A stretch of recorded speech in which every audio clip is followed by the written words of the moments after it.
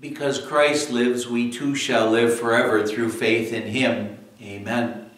The Word of God we want to consider today is again our epistle reading for this past Sunday, which was the third Sunday of Easter. We're looking at 1 Peter chapter 1, verses 17 to 21, especially looking today at verses 18 and 19, but I'll share the entire section with you again, where Peter wrote, "Since you call on a Father who judges each man's work impartially, live your lives as strangers here in reverent fear. For you know that it was not with perishable things such as silver or gold that you were redeemed from the empty way of life handed down to you from your forefathers, but with the precious blood of Christ, a lamb without blemish or defect.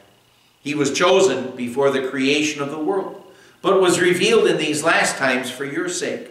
Through him you believe in God, who raised him from the dead and glorified him, and so your faith and hope are in God." My dear friends in Christ, as we looked at this reading yesterday, we heard Peter saying, live your lives as strangers here, recognizing that this isn't our real home. And how thankful we have to be that this isn't our real home, because in this life, we have our problems and troubles. And as I told you yesterday, well, I did have my cancer surgery, my prostate cancer surgery, and, well, I'm doing this devotion before that surgery. Pray and know that the Lord was with me and was taking care of me the whole time.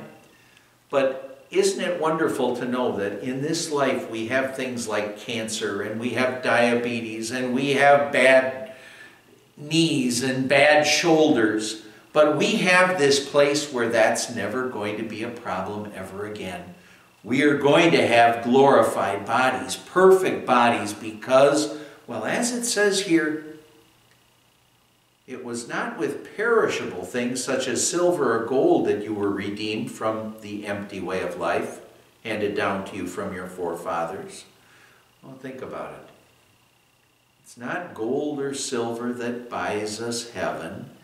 And, well, that can't rescue us from the empty way of life that we could have in this world. And the empty way of life, well, that would be thinking, well, think of the Jews who lived their lives and were trying to keep God's laws and follow the laws of Moses to try to earn their way to heaven. That's an empty way of life, because it couldn't lead to anywhere. Because if by our own deeds we were going to earn our way to heaven, we'd have to be perfect, completely perfect. And that's not something that we can do. We fall short. We've sinned and we fall short of the glory of God.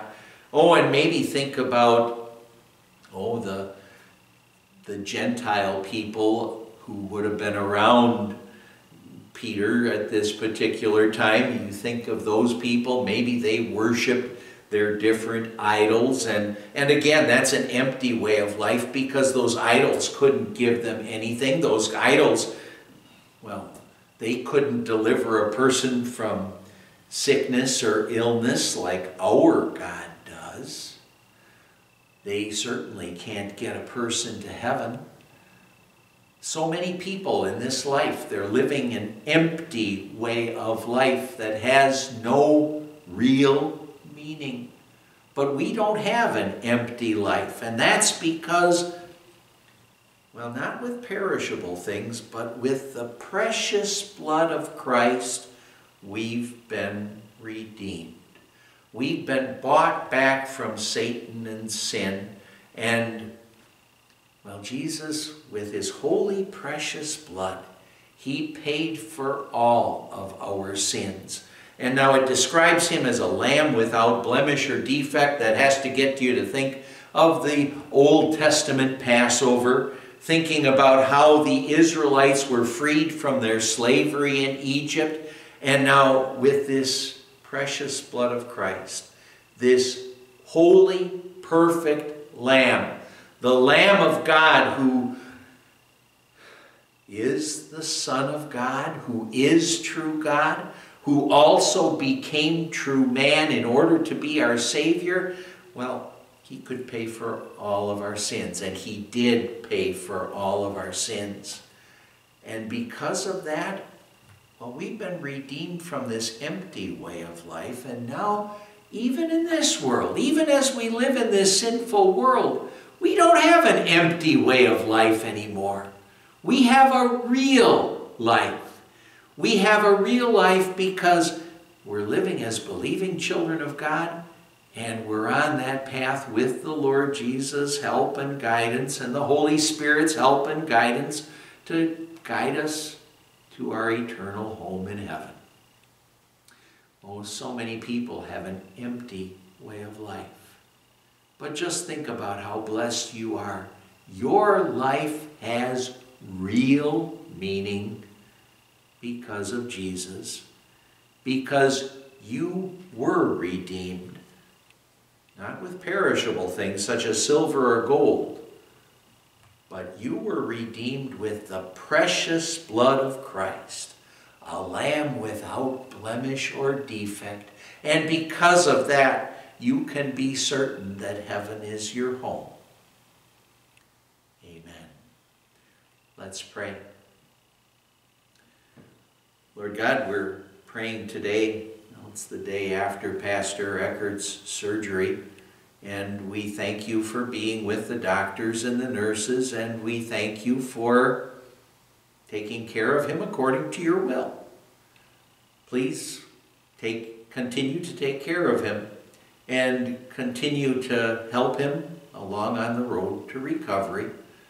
We're speaking this not knowing exactly the results of the surgery, of course, but we're trusting in you, knowing that no matter what the results, you show your people your love.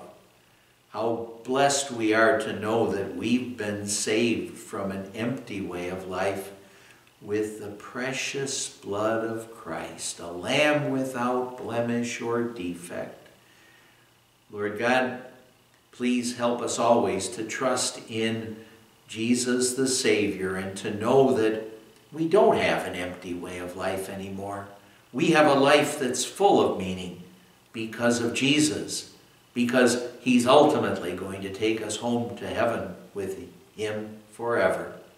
Thank you, dear Lord Jesus. We pray in your name. Amen. And the grace of our Lord Jesus Christ and the love of God the Father and the fellowship of the Holy Spirit be with you always. Amen.